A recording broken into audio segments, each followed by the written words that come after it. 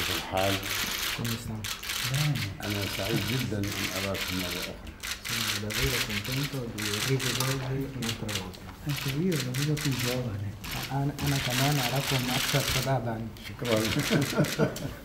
This affectionate greeting marked the start of the meeting between Pope Francis and Palestinian President Mahmoud Abbas. They held a private 20-minute meeting and discussed the recent agreement in which the Vatican officially recognized the Palestinian state. Also covered was the peace process with Israel, the conflicts ravaging the Middle East, and the need to fight terrorism by promoting interfaith dialogue. Then Abbas, who was accompanied by 11 people, presented his delegation to Pope Francis.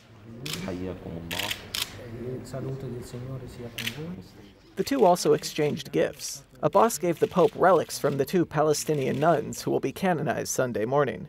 Using a translator, the mayor of Bethlehem described the gifts to Pope Francis.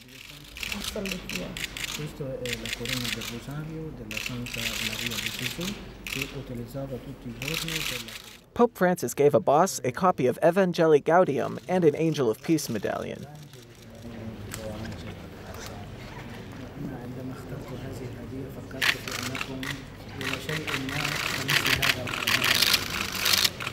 Tomorrow, Abbas will attend the canonization of the nuns Mariam Bowerdy, also known as Mary of Jesus Crucified, and Maria Alfonsina Danil Gatas.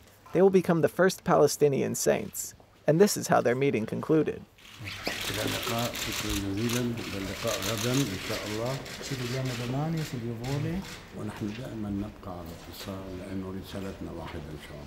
Noi resteremo sempre legati perché la nostra missione è la stessa. After his meeting with the Pope, Abbas then spoke with Vatican Secretary of State Cardinal Pietro Parolin. Thank you very much, and me too. I am very glad to be here.